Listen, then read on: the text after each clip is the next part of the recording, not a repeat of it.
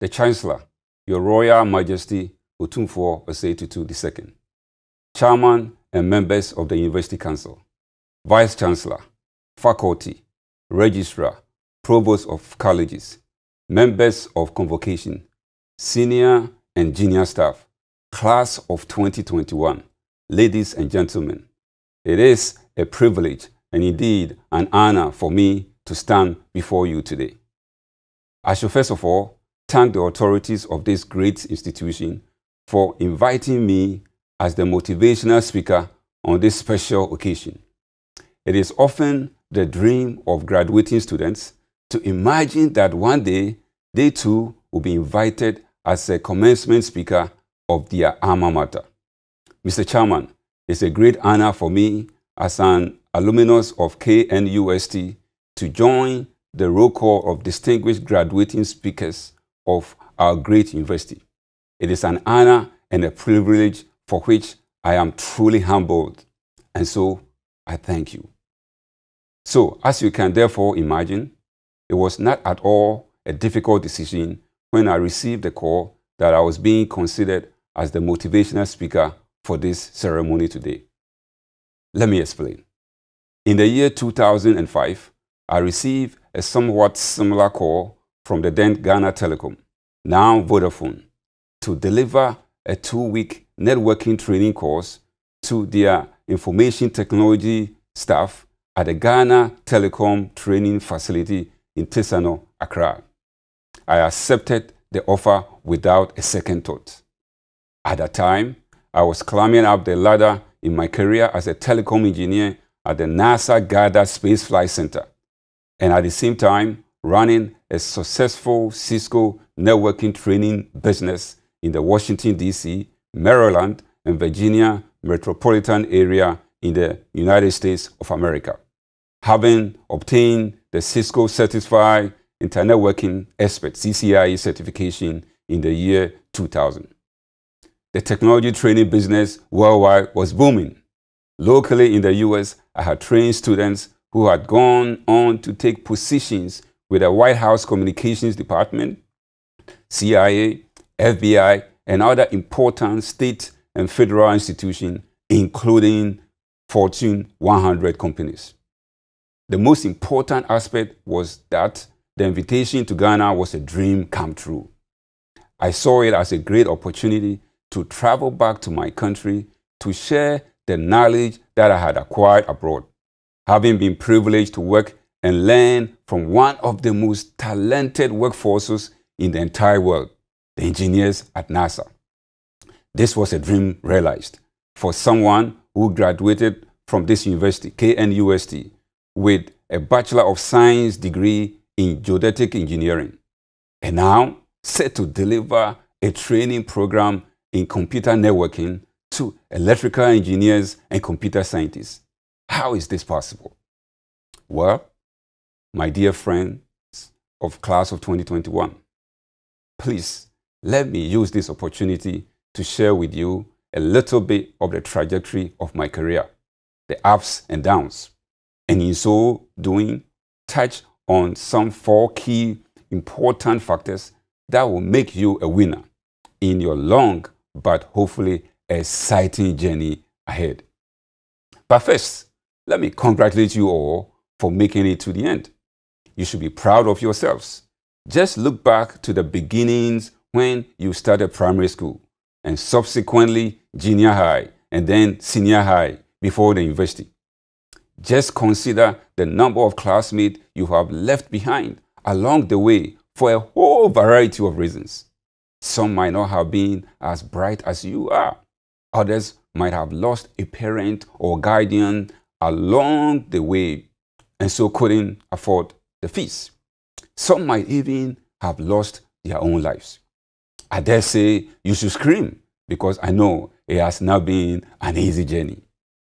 The many sleepless nights, the pressure to complete the assignments before submission deadlines, and for some of you, the times you had to retake the course because you missed the pass mark. So yes, you have every right to be super excited. You should excel and be proud of your achievement today. This is indeed a special day in your lives. Congratulations. Now back to my story, my own journey. As a young boy growing up in Suhum, in the Eastern region, my goal was to be a medical doctor. Honestly, I would not be surprised if many of you graduating today felt the same way at one point when you were in high school. So back in high school, or in secondary school, as it was known then, I signed up to read biology. I was thrilled because I thought I was getting close to my dream. But that dream did not last long. After just one term, the only biology instructor in the whole school teaching ordinary level, O-level, left for Nigeria. In those days, the common phrase was, "He is gone to Agege."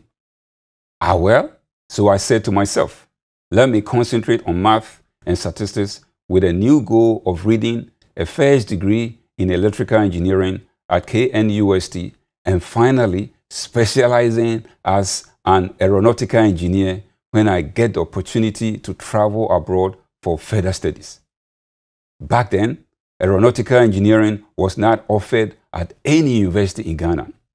I did very well at the O-level and gained admission to Opoku School for sixth form as a science student. In those days, there was absolutely no way you could do O-level at Home Secondary Technical School, Sutesco, and gain admission at Opoku for A-levels unless you were a smart kid. But unfortunately, as destiny will have it, my A-level grades were weak, and so I could not get me admission into electrical engineering. So just as I wanted to become a medical doctor, my hope of becoming an aeronautical engineer was also dashed. As a matter of fact, I could not get admission into any engineering program at the first cut. I was devastated and disappointed. I cried. Yes, you heard me, I cried. But more than anything else, I felt I had disappointed my mother. She was really looking up to me becoming an engineer, the first in her family, and of course, to be in a position to take care of her when she grew old. This brings me to my first advice to you as you journey from KNUST today. Determination and persistence. You must make up your mind that come what may, you will achieve the goals you have set for yourselves. The journey to your goal might be long and meandering, and you may fail for the first, second, even a third or fourth time. But you must be determined and persistent. Sometimes you may have to be agile and adapt to changing situations and circumstances around you. But you must focus on your target. That way, even if you fail to hit your preferred objective, you will come close. In my case, as I indicated earlier, my initial goal was to become a doctor. Then I settled for aeronautical engineer. But I could not achieve either because I did not have good enough grades at the A-level to be admitted at KNUST to pursue a BSc in electrical engineering, which would have taken me towards my second goal. So I had to quickly adapt and with determination find any other engineering program that will accept me. So when KNUST reopened for the school year, I decided to join the bus ride from Achimota to KNUST, even though I had not been admitted to any program. In the bus on that day were friends from Odan and surrounding towns who had been admitted to read pharmacy, architecture, mechanical engineering, civil engineering, medicine, etc. The journey from Odan to Kumasi turned out to be one of the most sobering moments in my life. Everyone was singing and clapping. They used to call it Jama in those days. And excited to be admitted at KNUST. Except a friend who is currently a professor in Japan and I. We were mostly quiet throughout the whole journey, not knowing what the future had in store for us. Thanks to Professor S.W. Crunchy of blessed memory, I got admitted on the last day of the standard admission period to the Department of Geodetic Engineering. I was super excited, to say the least, because I had been on campus for a good 2 weeks, perching with a friend at the Republic Hall, and not knowing if I would ever be admitted. I did not even know what geodetic engineering was. And guess what? I did not care. As long as the program had the word engineering in it, I was fine. Because, you know what? I wanted my mother to know that her son was on his way to become an engineer. Besides that, and most importantly, I knew if I could get through the first degree, I would be itching close to my goal. A few years after graduating with BSc Geodetic Engineering, I arrived in the United States of America, pursued a technical program in computer networking, and landed a job with a reputable U.S. defense contractor as a network administrator at the United States Postal Service, USPS. This was at a time when most corporate institutions and organizations in the world were migrating from standalone operations to local area networks and wide area networks. And so there was a lot of systems and networking problems being reported to the help desk that needed fixing. I excelled at that job and was always tasked with the most difficult troubleshooting assignments.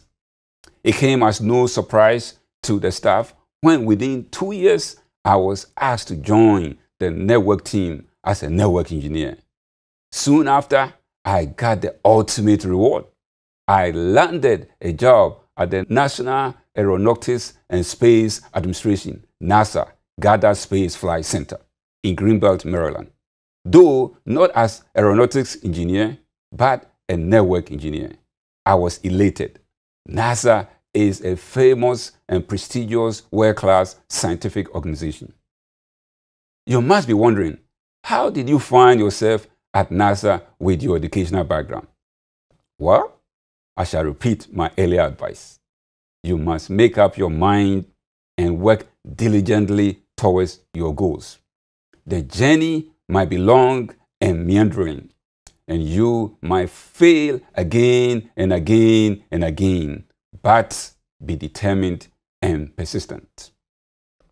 Next, reflect on the concept of ownership and apply it to your professional career, and trust me, you will stand out and distinguish yourself. You see, as you go out into your various professional environments, whether full-time or for national service, be sure to own a project, own a service in your department. Ensure that your team or your boss knows that when it comes to a particular area, you are the go-to person. You are the best in that particular department, field, skill, or task. You see, there's a difference between renting a room or an apartment and owning a house. Your attitude in each scenario is totally different. When you own something, you give it a special treatment and you take the best possible care of it. It's the path to excellence and recognition. At some point in my career at NASA, through a dint of hard work, I had become a telecom engineer and subsequently a service owner of the NASA mission routed data infrastructure. What the latter means is I was responsible for all data connectivity requests and operations within the NASA mission data network. Essentially, if a NASA mission space project required data connectivity to, say, the International Space Station, ISS, and any number of satellite tracking stations worldwide, the team of engineers that I managed was responsible for studying the request, designing and provisioning according to specification. Can you believe this? That was a huge assignment. As a service owner, I learned how to be conscientious with responsibilities and timelines. My team held weekly peer reviews of the various projects each one was working on. this ensured that our output was always flawless. It was not a surprise to anyone then that in the year 2007, I won the Employee of the Year award with the contract I was working with at the time. The citation read, "Outstanding participation and dedication to the success of the NASA Marshall Space Flight Center UNICE contract. I was exceedingly proud." My final advice to you is keep the entrepreneurial spirit in you alive and burning. Do not ever let it extinguish. You are blessed to be raised up in this digital age where every location and information in the world is literally in the palm of your hand. There's a lot on the web that you can leverage to build an alternative career to vary and expand your sources of income. Every one of you has something to offer that is unique and special. This is how we were created as human beings. Very often, this special talent, tailor-made for you by the Creator, is dormant because we fail to explore and exploit it. It's like diamonds underneath the soil on which you stand. Simply ask yourself, what is it that you can do so easily that others struggle with? That's the talent that lies buried in underneath your feet. Dig it up, exploit it, use it, and let it generate value for you and impact those near you. A couple of years after I was hired at NASA, a friend of mine whom I had helped troubleshoot a technical issue at a previous job, and who thought I could be a great technical instructor, introduced me to a technical institution that operated next to the University of Maryland main campus in Greenbelt. The course I was to teach was a Cisco Certified Network Associate, CCNA. I was a bit reluctant at first, but finally accepted the offer because, after all, it was an evening class that did not conflict with my day job. The rest is a well-documented history.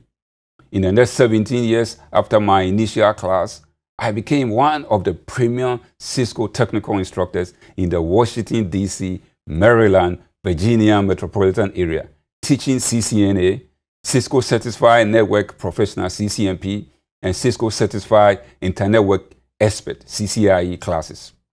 In the last 9 out of the 17 years of teaching, I founded my own company, providing technical training in the evenings, impacting lives, and changing destinies of many.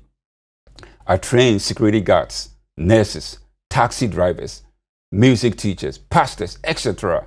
to become network engineers, enabling them to find high-paying employment to support themselves and their families. I impacted many lives. So how did I come by these teaching skills? Well, remember I told you that before my O-levels, my biology instructor left for Nigeria. Well, he's not the only instructor who left. Several instructors left as well. It was a very difficult time in Ghana. I remember they call it the brain drain. So without a choice, my friends and I started teaching each other depending on who was good at a particular subject. Soon after, we were running vacation classes in Achimota during long vacations. I was the unofficial headmaster for these very successful vacation classes that touched a lot of lives. So I was able to turn adversity into opportunity. Somewhere in the year 2015, I received an important call to come back home to volunteer for a national assignment. I heeded to the call, resigned from NASA in January 2016, closed down my technical training business, and came down. I went from a high-paying job in a prestigious institution to a no-paying volunteer for a year.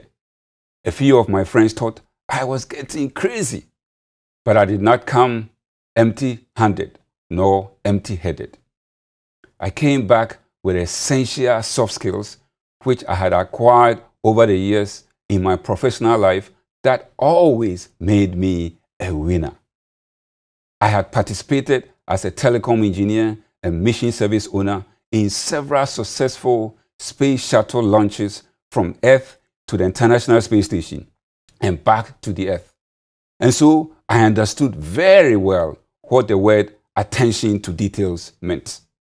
I also knew what it meant to be conscientious with responsibilities and timelines. Together, these soft skills will always make you a winner. And so, Mr. Chairman, my dear young friends, let me conclude with a recap of how you can also become a winner. Number 1, be determined and persistent. Number 2, take ownership and distinguish yourself within your team. Number 3, be conscientious with your responsibilities and timelines. Number 4, explore the entrepreneur in you, identify that special talent, and literally mine it. Number 5, above all, have faith in God. This has been my story. May it motivate you as you begin your own long journey, and may it become your own story too. And may you make your mother or whoever has been your guardian proud, as has been my mother. Congratulations again, class of 2021. God bless you all.